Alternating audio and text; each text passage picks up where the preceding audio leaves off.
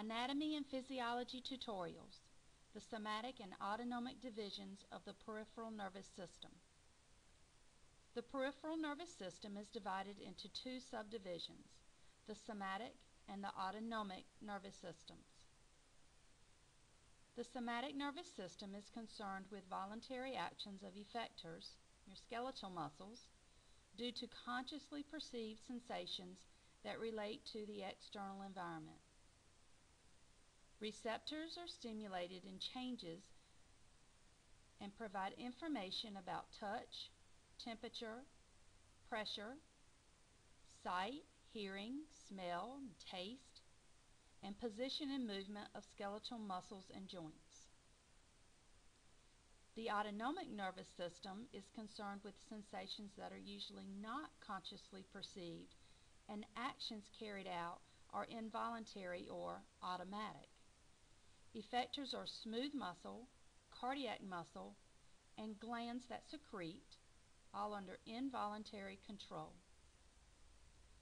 The main function of this system is to maintain homeostatic conditions in the body, examples being your heart rate, respiratory rate, and body temperature being regulated. The two principal divisions of the autonomic nervous system are the sympathetic and the parasympathetic. The sympathetic division is referred to as the fight-or-flight system, or emergency division E. The body is preparing for increased energy needs.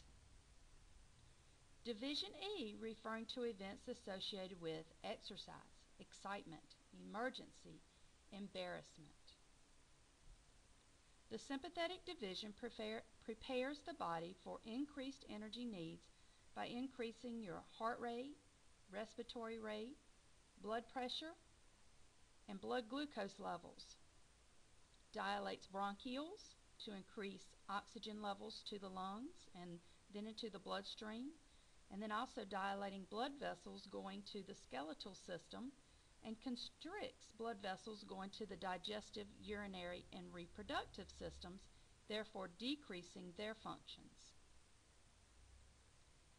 The parasympathetic division is referring to as the restoring, rest and digest, or feed and breathe division, because in this mode the body is concerned with normal body functions or activities.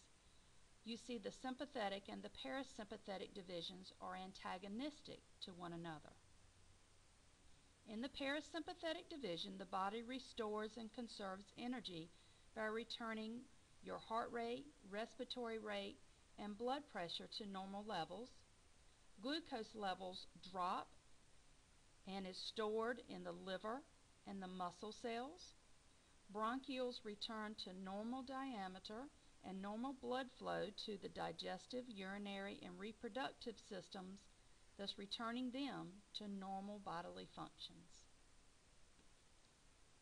This concludes our tutorial on the somatic and autonomic divisions of the peripheral nervous system.